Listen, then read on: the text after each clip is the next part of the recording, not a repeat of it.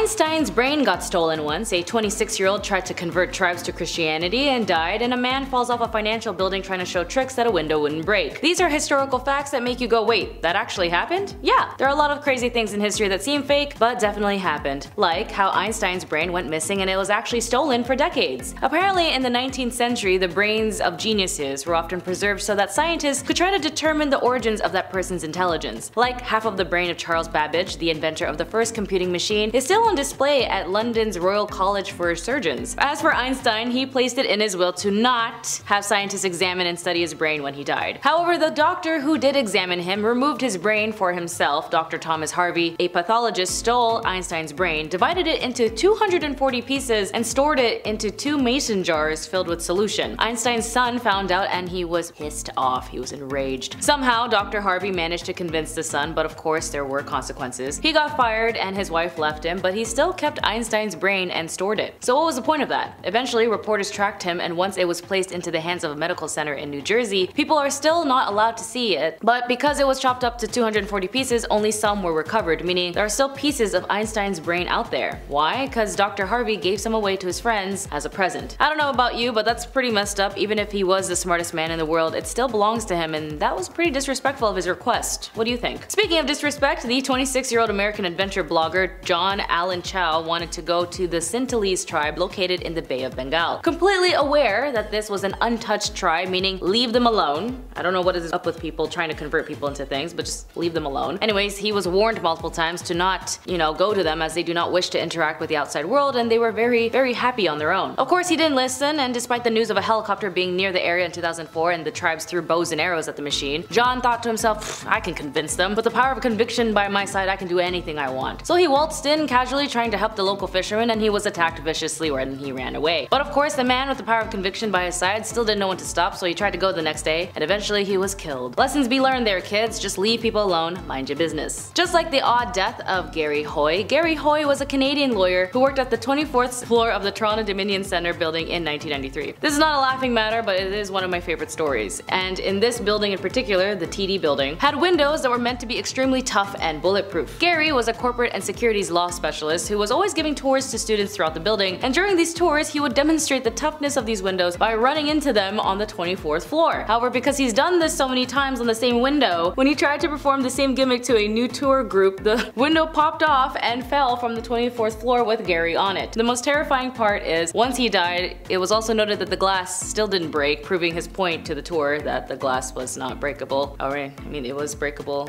I mean, he broke. Either way, the engineer who made the building reported to the Toronto Star saying, I don't know of any building code in the world that would allow a 160-pound man to run up against a glass and withstand it. His death has been so wild and random, it was even given the Darwin Award, a evolution award of people who died in the most spectacular way possible. I guess even in ancient Greece though, even if you were a famous person, your legacy would still be recorded and documented today. No matter how weird your life went, it'll resurface eventually, and that's definitely something we need to note when we do stuff on the internet. So Milo of Croton was an ancient Greek athlete from the 6th century BCE and was renowned a wrestler of the time. Milo is credited with having led an army to victory over their opponents around 510 BCE, and at the time was a 6th-time Olympic victor. So what happened? According to the traditional account of his demise, the elderly, he was very old at this point, Milo wanted to see if he still got it and wanted to try to tear a tree apart with his bare hands. Instead, he got stuck in the tree for a very long time until a pack of wolves came and ate him. They found him just by himself. So he died. Benjamin Franklin was the founding father of the United States, was a major figure in the American Enlightenment and the history of physics for his studies of electricity. And even though some of us were taught that he shocked himself by tying a key at the end of a kite, when apparently that's not what struck him, he was able to experience some shock of static electricity, but not to the level of lightning strike that we may have seen online. Apparently, he was severely shocked while trying to cook a turkey for dinner. He was studying electricity and felt that if he cooked a turkey with electricity, maybe the turkey would cook faster. And it did. Well, he did. He tried to electrocute the turkey, but accidentally touched one of the Leyden jars and got knocked out. When he woke up to his friends shaking him, he had to take a few days off. I mean, at least it taught him that electricity is kind of shocking. Speaking of shocking inventors, Nikola Tesla, who as we know is an inventor of design and innovation, was fashionable as well. He was a fashionable man who loved wearing white gloves to dinner every night, and he prided himself in being a dapper dresser. However, despite being a man of great minds and great inventions, he had a phobia, and that was pearls. He was afraid of pearls. The tiny moon-like spheres created in the tongues of oysters, he just couldn't stand secondhand them. In fact, when women wore them around them, he refused to interact or speak with them. Even his secretary, when she wore jewelry that had pearls on it, he actually sent her home for the day and told her to never wear it again. But it wasn't just pearls either. Any gems or crystals, he just couldn't stand the sight of it, which apparently is a genuine phobia called lithophobia. What about you?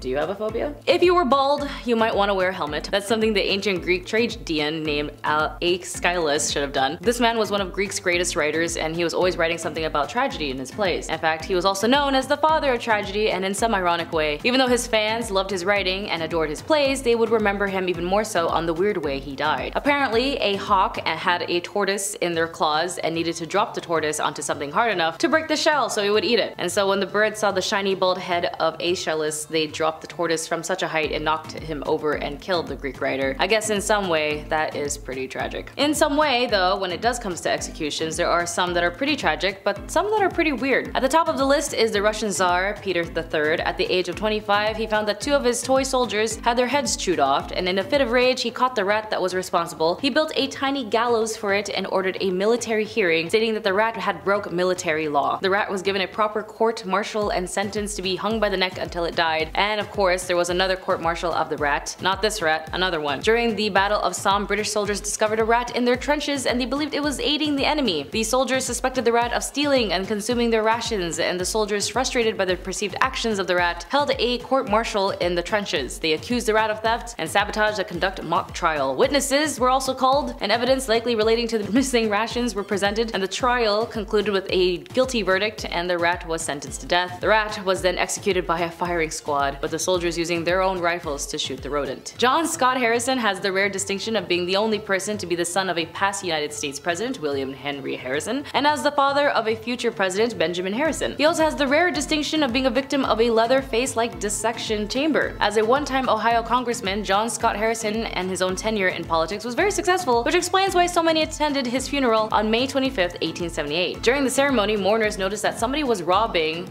graves nearby of the grave of Augustus Devon. Worried that John Harrison might actually have the same fate, his son placed 3 large stones bound with cement on the casket. It took 16 men to lift the stones, and as a further precaution, a guard was hired to stand watch for a month. Apparently, there was also a nearby medical school needing corpses for study, and so there was a warrant for the Medical College of Ohio after they found multiple corpses, as they found one with a mask. They removed the mask, revealing to be the face of John Scott Harrison. His body apparently had been robbed less than 24 hours after his burial despite all of the precautions. And finally is the Human Zoo. More than 20 million people attended the 1904 World's Fair, and they came to St. Louis to see electricity for the first time, and to hear the first telephone, and to witness around 30,000 savages from Africa, Asia, and the Americas living in displays that resembled the native villages that they were from. These indigenous men, women, and children were brought to the fair to perform their backward primitive culture for eager dumb American masses who would leave feeling a renewed sense of racial superiority. Those who kidnapped, trafficked, and stole the indigenous people of these countries made a profit of them, and that is really disgusting, and I hate them. The zoo consisted of indigenous people from the Congo, Somalians, Igorot, Moro, Negrito, and Visayans, Sioux, Native Americans, Nubians, Inuit, and China, Japan, and so many more places, as well as tattooed indigenous from Mindanao. Gross part of this fact was that the last human zoo only finally closed in 1958 after the Second World War. In context, you might even have parents or even grandparents that were probably alive at this time. Well, that's all for today. Thank you for joining in. What's your favorite historical fact that not a lot of people know? Comment below, and be sure to like and subscribe. I'll see you in the next one. My name is Jess, and I wish you all the best.